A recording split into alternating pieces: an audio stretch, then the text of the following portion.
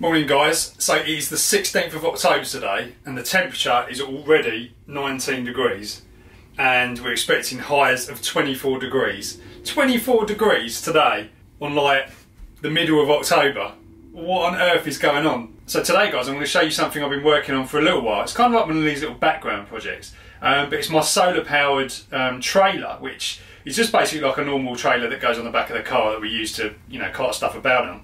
But I've actually put solar panel on the top, say panel, I've only got one at the moment, and I've got batteries inside and I'm using it to kind of, you know, create a little power source. I've got some lights in there as well. It's been in a couple of the other vlogs, like I've probably been actually inside there. I was doing some work on the bike. So what I want to do is I want to go back to this project because I haven't really done anything with it for a little while. I want to maybe upgrade the batteries because we've only got sort of a small capacity battery in there, and also put an inverter in there because we do get the occasional power out here, being rural, and we're always like, and I've nearly bought an inverter so many times, but I think I'm just going to do it now and then use the trailer as almost like a kind of backup power supply for mains power and everything else.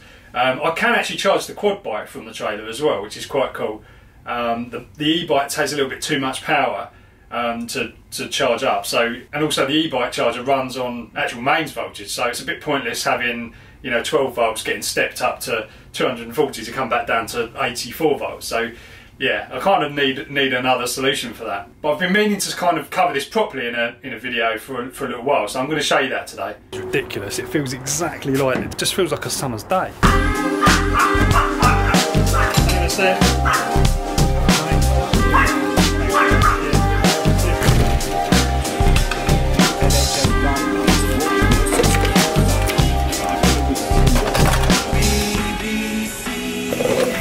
Time again. So here's the trailer guys. Looks like a normal trailer. Not quite. So on the hottest day of October we've got a Christmas tree coming. What on earth? It's definitely a Christmas tree. Okay, so it's an outdoor Christmas tree, which kind of makes it a little bit better, but well, that's the alarm. Don't want that going off on a minute. So let's start by turning some lights on. This little switch here turns on and off a 12 volt circuit, which you can have like other 12 volt things plugged in. I think these two sockets here as well, and the USB ports I believe. So you just hit that and then we've got some decent lighting going on it. In here I've just got these, which are just LED lights, but they're ridiculously bright. Yeah, as you can see that they're, you know, they're super bright. They were just off Amazon, like another sort of 15 quid or something like that, and they just run off 12 volts, so they're pretty good. And they've just basically got like adhesive backs, so they stick onto anything, and they seem to handle the moisture as well. They haven't dropped off yet. So yeah, back to the controller then. The solar panel's obviously on the other side of here, comes in via these two wires, just positive and negative, and I've done like a kind of water sealed junction box on the outside. I'll show you that in a second. And these are just kind of extension wires, and that just runs basically into the input on this. So you can see it's actually charging at the moment, 14 volts. This is only a 12 volt system, so it's kind of, you know, peaking at the minute, nearly 15 volts. And it tends to sort of get to around 15, then it drops off again. You can see it just dropped down kind of a bit. So I think it kind of, you know, it's not going to overcharge the batteries too much. And then your charge current here, it's a relatively sunny day at the moment, 2.2. You see it kind of turning on and off because it's basically, you know, when it reaches the fully charged voltage, it kind of turns the main charge off. But I've seen this as high as about 6 amps, nearly 6 or 7 amps. Because the panel is actually a 120 watt panel. I think that's right. It's a flexible one, so it's one of these ones, but I just went for the sort of highest wattage I could get, and that was about 200 quid, so it was quite expensive, but you know, it's a good panel. And so these two wires coming out the bottom of the charge controller go straight into this battery box. This battery box is just like a kind of electrical cabinet I had knocking around, so I just put it in here to keep the batteries in one place while the trailer's kind of, you know, jiggling around all over the road. So you can see in here I've got a couple of dirt cheap SLA batteries. These were actually out of the quad bike, believe it or not. There was 4 of them in the quad bike in total. 2 of them didn't really last that long, and then I've just basically salvaged 2 and paralleled them together. So I think these are 20 amp hour each, and I've got them parallel together, and that gives you obviously about 40 amp hour. So it's not a bad amount of current. You know, it's well overkill just for powering these lights, but it'll be enough to charge like the quad bike, and yeah, probably like a small inverter as well. I might get a big battery, like a sort of 100 amp hour plus one, you know, if I'm going to use an inverter on it, because that's the next thing I want to do. I want to put an inverter in here so I can use this as almost like a backup power supply. So when the power supply goes in the house, we can, you know, just use this for only for like small things like the TV and the internet, things like that. So yeah, that's going well. So you might be wondering what this is on the top here. So this is one of those little Turnigy battery monitor things which you can get from Hobby King, and I can't remember how to. Oh, here we go. So it basically just shows you some sort of in-depth information really about you know, your voltage, the current going into the battery, current going out of the battery, peak amps you see. So it's saying about 8 amps there. That must be the maximum charge it's reached, and then lowest voltage. You can see it kind of moving about there. You can see it on the camera that well. I just had this knocking around, so I thought I'd just, you know, put it on there because it's quite cool to see some extra information, and also compare it to what it's saying on here to see if it's kind of, you know, in the right ballpark. But you can see my lights are drawing 1.4 amps, so yeah, they do take a little bit of current.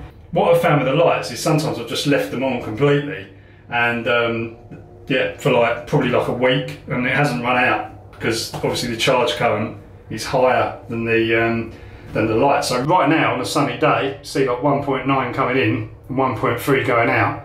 The lights are completely being powered off the sun, which is pretty nifty really. Now the other things on here, I have tried briefly, I've tried charging a phone on the USB port, that works. I haven't tried these 12 volt sockets here. They're pretty low current actually. I think they're only like 1 amp output, so if you want to run 12 volts really, you just got to go straight to the battery, and that's what I'm going to do, you know, with the charger and obviously the inverter if I get one, and do it that way. But yeah, it's pretty nifty having this little switch to turn everything kind of on and off. Now I just use that as a light switch.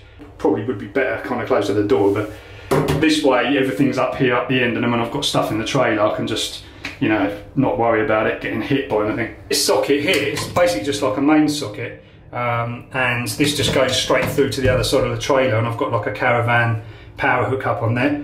So you can, yeah, basically you can just, you know, have a mains input into the trailer without having a kind of extension lead coming in there. That was pretty straightforward to set up. I'll show you outside of the trailer now.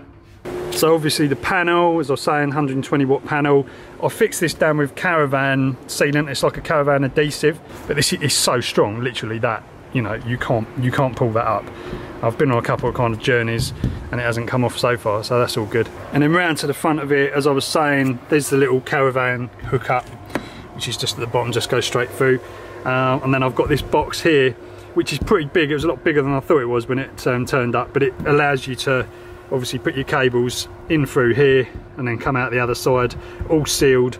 Again, this was done with like caravan sealant and everything around the outside, so there's no water getting in there.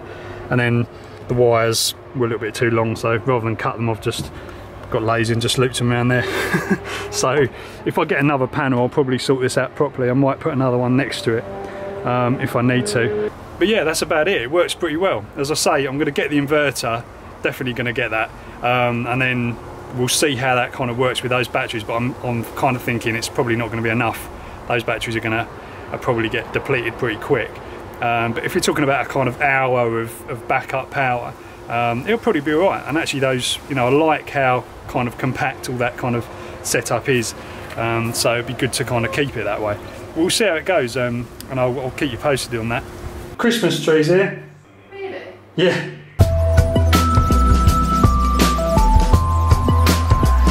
This colour of this sun is so weird. It's like, apparently it's something to do with hurricane or something, where it's like blowing up dust and stuff into the atmosphere and making everything go weird red colour. Strange.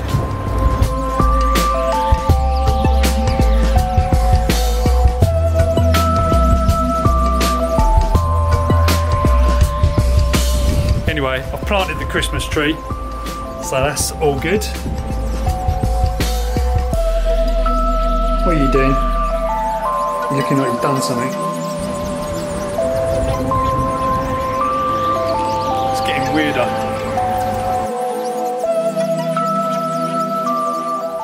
Right guys, just come out to the workshop to see if I could find something. I was looking for this. My little Joby tripod thing. These are pretty good actually. I think this one's a little bit too small for this camera, but I'm going to try it again anyway, because they're quite handy because you can like clamp them around things so you can get the shot. Right, I've got it on the camera. How's that looking? I might be a little bit further away now because quite close up. It's quite zoomed in, but anyway, that's all I'm coming here for. It's so windy now. This would be quite a good low light test actually. See if you can actually see me, because it is pitch black. Actually pitch dark. I can't even see the lot.